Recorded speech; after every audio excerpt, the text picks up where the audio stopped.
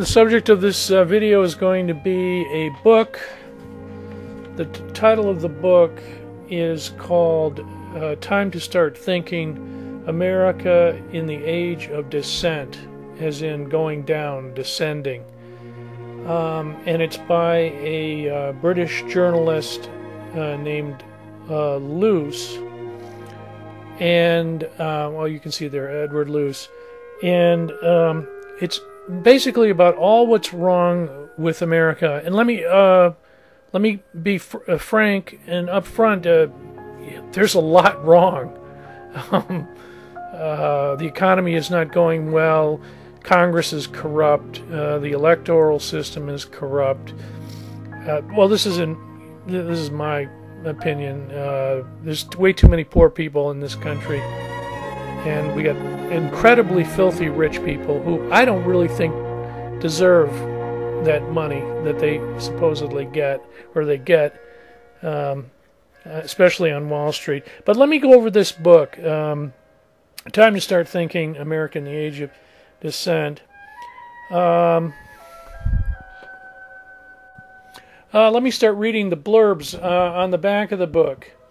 Luce paints a highly disturbing picture of the state of American society and of the total failure of American elites to come to grips with the real problems facing the country. It rises far above the current political rhetoric by its measured reliance on facts rather than canned ideological posturing to reach its conclusions. That's on the back of the book by Francis Fukuyama. He's a professor in California. He's written several books. Here's another blurb. Warning: this book could be a danger to your peace of mind. One of the finest journalists of our times, Ed Luce, has crisscrossed the United States trying to understand what ails the country and what must be done. His conclusions are highly disturbing and may sometimes set your teeth at edge, but they are a must-read. Once again, a visitor to these shores has written a masterful portrait of America. That's by David Gergen. Let me see. I'll read one more blurb.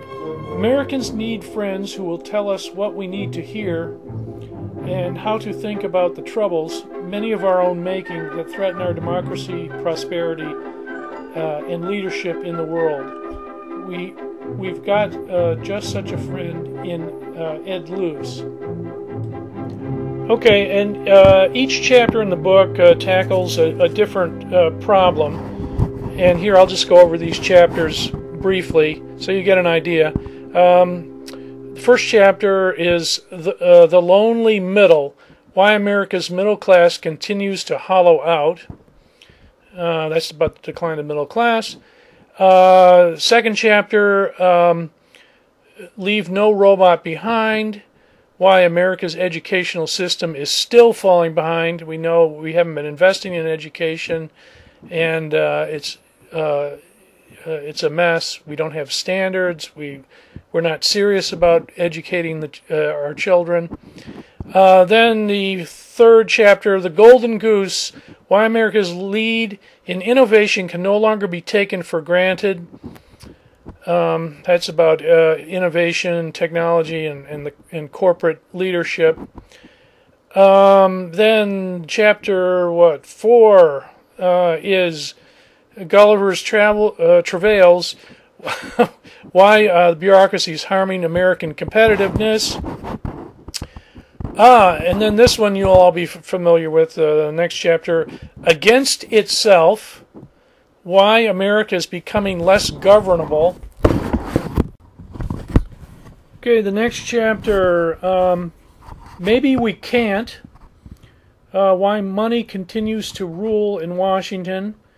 And I've been doing this, saying this on numerous of my videos, which I call our present system a plutocracy, a rule by the rich and the powerful and the corporations. It's not really a democracy anymore, especially after the Citizens United decision, which is going to funnel probably $1 billion or $2 billion, the next campaign.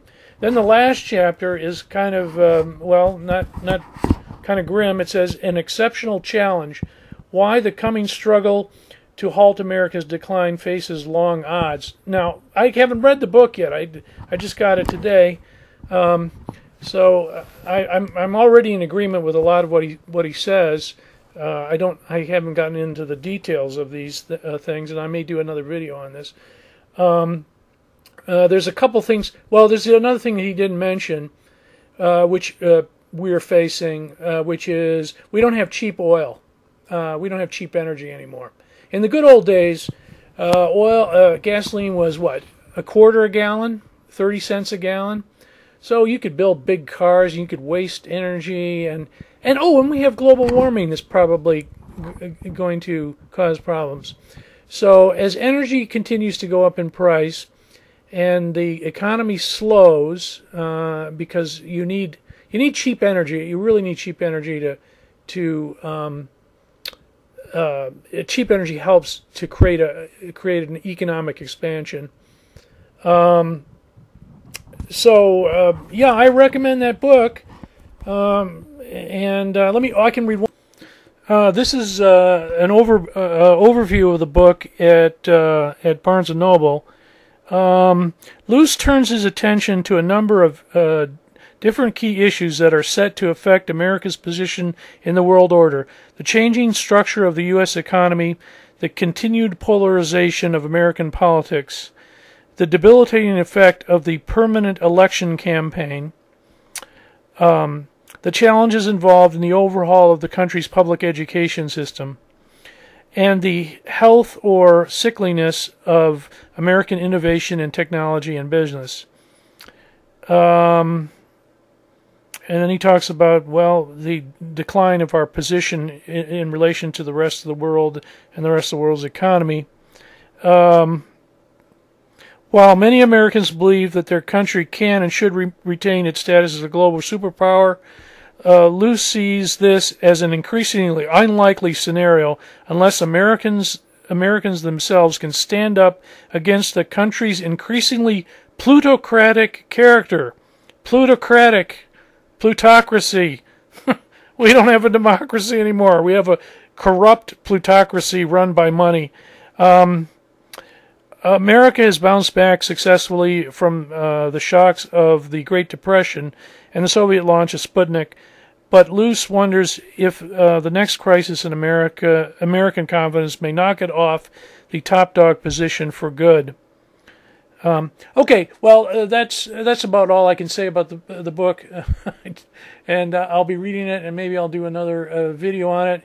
And I recommend it. The next election isn't going to solve. These are long-term problems, and it doesn't matter who's president. If the right wing, if you guys get Romney in there, and oh man, Romney's in there, the businessman, the great businessman, who's going to cut regulation and cut government back, and it's not going to make any difference. He's facing a huge deficit. The economy is still going to be stuck in low gear. So whatever. These are long-term problems, and we got the huge deficit, of course, which Romney isn't talking about. Neither is Obama, but the huge deficit and how we solve that huge deficit. Well, whatever. Okay, I'm stopping. Read the book. Yeah, bye.